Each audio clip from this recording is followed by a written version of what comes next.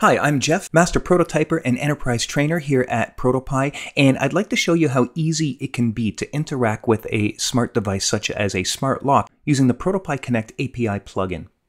Now, my Pi here is already built, and it doesn't do a whole lot. It does three things. It gets the state of the lock when it starts and allows you to lock or unlock the lock. And that's it. There's not a whole lot of interaction going on here. What I will show you is how to create the integration using ProtoPie Connect. Now, I'm using something called Home Assistant. This is open source software for your smart home devices, and the neat thing about Home Assistant is that it allows you to bring a lot of devices together that weren't necessarily designed to work together. Furthermore, Home Assistant gives you a REST API that you can use, and we can use this with the API plugin in ProtoPie Connect to interact with our smart lock without writing any code at all. We're going to be using three of the services listed here. Number one, get states by entity ID. This is going to allow us to get the state of our lock when the Pi starts. And then we're going to be using this one, API services, and we're going to use this to lock or unlock the door. The way that it works with Home Assistant, our services are grouped by domain, and that's typically the device type. So in this case, a lock, and then the action you want to take. So lock or unlock. Let's see how this gets set up. Here in ProtoPie Connect, I'm going to go to the API plugin, and I'm going to make some new configurations. So I'm going to make a new one here. Let's drop this down. This first one is going to be for getting the lock state. And if we go back to the documentation for the API plugin, we'll see that this is a GET request. So I'm going to choose GET right here. The URL I'm going to leave blank. My Pi is providing the URL. So if we take a look here, it's providing the URL as the value that accompanies the message. And I've done it this way so that way this get states configuration ProtoPie Connect can be reused for a number of different smart home devices, not just for this lock. So I'm going to leave that blank. The header I need to provide. This is what gives the authorization. Now, this is an authorization key that has been provided or that I've generated inside Home Assistant. So I'm just going to copy this and I'm going to paste it right here. And this request doesn't have a body, so I'm just going to leave this blank. Two more things I need to configure. The message that my Pi will send when it wants to trigger that. So let's grab this one, HA get states, paste it right here. And this is where I specify that the URL is being overridden. I'm going to check this box and I'm going to choose URL from this dropdown. And then lastly, I need to specify the message that Connect is going to send back to my Pi once the request is complete. And that's going to be this message right here, HA state. And I'm going to paste that here. And there we go. Let's activate that.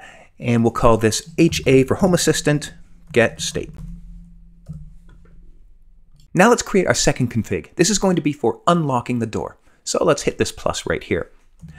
The endpoint I'm going to use here is a post request. So I'm going to use post as the method, post, and I am going to specify the URL here. I only have the option to override one of the three items, either the URL, the header, or the body from ProtoPie Connect. And in this case, I will be overriding the body. So I'm going to specify the URL specifically here. So let's take a look here, and I've already put this URL together, and I'm going to paste it right here. Header needs to be the same as we had before. This is the authorization, so let's copy this, paste it here. And this time, the body, I'm going to leave blank again, but I'm going to have it overridden down here when we specify our messages. And let's go back and take a look. I'm using this message, HA unlock, to unlock the door. Paste this here, and I'm going to override the body. And lastly, I need to grab this message that's going to come back. Now notice how this is different. This is HA states plural, whereas this one is just HA state. When you call the get state endpoint, you are getting back the state for one particular device. When you call a service, it might actually change the state of a number of different devices, and therefore they will be sent back as an array through Home Assistant. So this is a different message, and as such a different payload that I'm going to be working with. That's why I have two separate messages here. So this will be HA states, plural. And we'll say activate to that. Let's call this HA unlock. And one more. This is going to be very similar to the unlock, but it's going to be for lock. So let's just duplicate this. Duplicate. We'll call this HA lock. And I need to change two things. One is going to be the URL that I'm calling. So let's take a look here, and I've already got this pre-composed. So let's grab this, paste it here. The authorization is the same, so I'm going to leave the header as is. The one thing I need to change is the message. So let's grab this one, HA lock, right here. And there we go. Now I've got this set up. This is all I need to do to have ProtoPie Connect configured.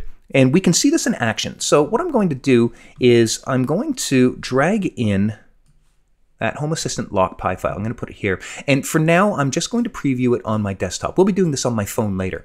But let's just put this over here. And let's take a look at our lock here. And we can currently see that my door is unlocked. And notice how my state that I see in my Pi over here matches the state. And if I change it here, it should lock the door. There we go, lock the door, and the state came back in here. And same thing, I can unlock it by doing the same thing.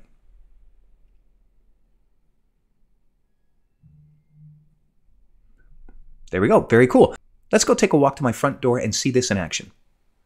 Now, the first order of business is we want to make sure that our Pi is running on our phone. I designed this to run on a phone. I want it to work on my phone.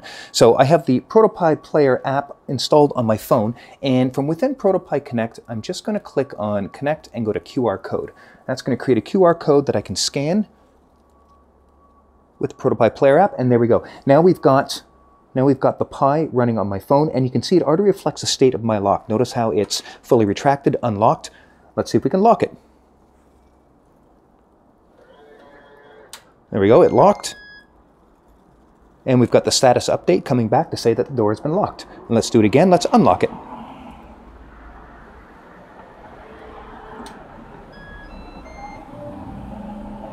And there you go. That is how easy it is to work with smart devices of any kind using the API plugin.